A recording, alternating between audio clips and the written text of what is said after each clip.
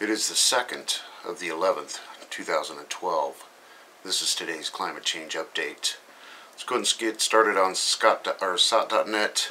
Sub-zero temperatures coupled by early snowfall have killed 14 people in Poland.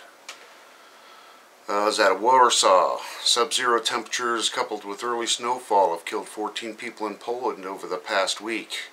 National Police said on Wednesday. In 8 days, we've recorded 14 deaths associated with freezing weather. Bad weather hits British honey production. Wet and cold summer saw honey yields from hives fall by almost 3/4, the British Beekeepers Association says. Scotland's potato harvest at risk of write-off due to poor weather. Just continues. The struggle continues for our crop watch.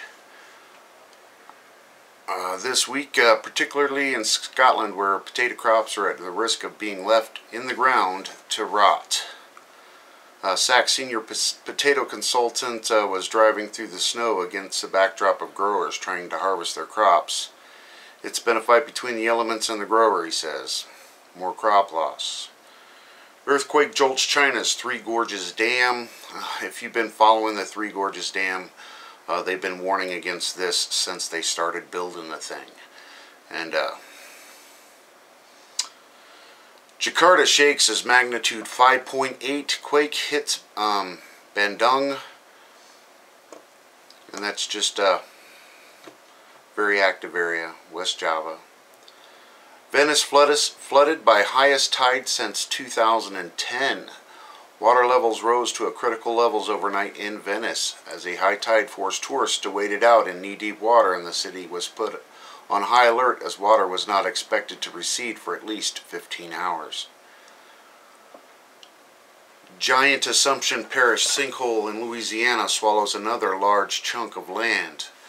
Now, they've been reporting, under-reporting, over-reporting kind of thing on E&E News about this.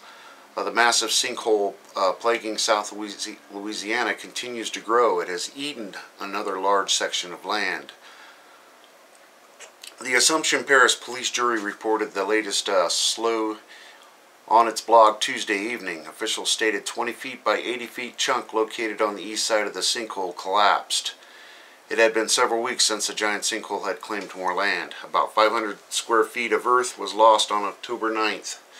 And yeah, there's some pictures of this coming out. It looks a little bigger than that, actually. Hurricane Sandy, death toll reaches 74 in the U.S., and I'm sure this is going to go up. There's a lot of really crazy stories coming out of New York and New Jersey. Power outages now stand at more than 5.6 million homes and businesses, down from a peak 8.5 million. Here's a snapshot of what's happening state by state. The massive storm that started out as Hurricane Sandy slammed into the East Coast and morphed into a huge and problematic system, killing at least 74 people in the United States. Power outages now stand at more than 5.6 million homes and businesses, down from the peak 8.5 million.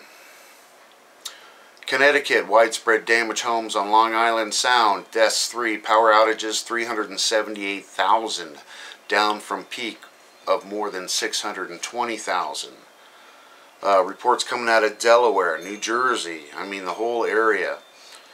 Gas shortages, and there's a lot of reports and stuff out on that too. So it does pay to be prepared, doesn't it? Cyclone brings heavy rain, displaces 150,000 in southern India. 6 dead in India, Sri Lanka. A tropical storm weakened Thursday after slamming into southern India, bringing heavy rain and storm surge and displacing 150,000 people. There's another serious storm going on there. Well, 150-year-old volcano ash in Alaska apparently kicked up by the winds. There's some pretty dramatic footage of this. Actually looks like the volcano erupting. There's so much ash spewed up into the air, but they're saying no, it was from a 1912 eruption that was been uncovered by a glacier loss kind of thing, and the high winds picked it up and threw it around kind of thing. Over to the extinction protocol. More reports coming out of Sandy. We need food. We need clothing. Staten Island residents launch desperate plea for assistance. And there's a lot of videos out on that as well. I might even attach a couple of crazy ones that I found. And gasoline shortages in northeast U.S. highlights how quickly modern societies will unravel following disasters. Sorry, the cat. Yeah, and they've got cops at the police or at the gas stations directing traffic and whatnot, all along with gas stations running out. They just can't fill them back up fast enough. Over to the radiation stuff. Let's just go ahead and do any news real quick. NRC spent fuel pool cooling lost at New Jersey's Oyster Creek nuclear plant during Hurricane Sandy. And we all know that the flood levels got up to above record levels and they had to shut down the intake. But they were saying the story, the 2 emergency generators did kick on. They lost power to the site, but everything's okay. They got extra tanks and all that for that.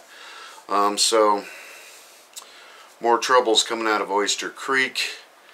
Associated Press, Japan's only operating nuclear power plant may be closed. May be closed. They might ask them to shut it down due to the active fault line that they've discovered underneath this nuclear reactor. Actually runs in between 2 different nuclear reactors at the same site.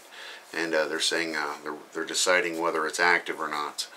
But they definitely need to shut all these nuclear reactors down. They are unsafe. Criminal charges for promoters of nuclear power, ? Fukushima radiation victims want justice. Something like 10,800 and somewhat people have filed lawsuits to try to bring up criminal charges to some of these promoters of nuclear energy and local officials and that kind of thing, the people that have been lying. So the legality of this has begun for sure. This is from Louisiana. Official flyover confirms massive collapse zone at Louisiana sinkhole. And they've got photos, and Assumption Parish has got their own YouTube site. I'll go ahead and attach a link to that as well too. They put out reports, so if you watch these videos over time, you can definitely see how the hole's getting bigger and bigger and bigger. Impaired and elderly Fukushima evacuees in need of food and water being charged rent to live in a box. Vending machine signs, quote, "Don't give up on Fukushima." This has just begun. This has just begun. ABC footage of anonymous worker, radiation injuries after being at Fukushima plant. Major changes to Louisiana sinkhole seen in last flyover, of course. Here's a story. Gas fire still burning 10 miles from New Jersey nuclear power plant after Sandy. Official devastation to system can't be seen from the air. It's beyond imagination. And again, we can't seem to find any fresh photos of these nuclear power plants or, you know, if any damage has taken place, that kind of thing. There's still a lot going on in New England. Expert, there's another nuclear disaster if operators aren't able to connect temporarily equipment in flooding. And again, they're going on to the different problems with these very old nuclear reactors. The same ones that went off in Fukushima are the ones in New Jersey. So, of course, the stories go on and on and on. I encourage you to follow E&E News and try to keep up on what's going on with everything. Enjoy while you can, everybody. Thanks.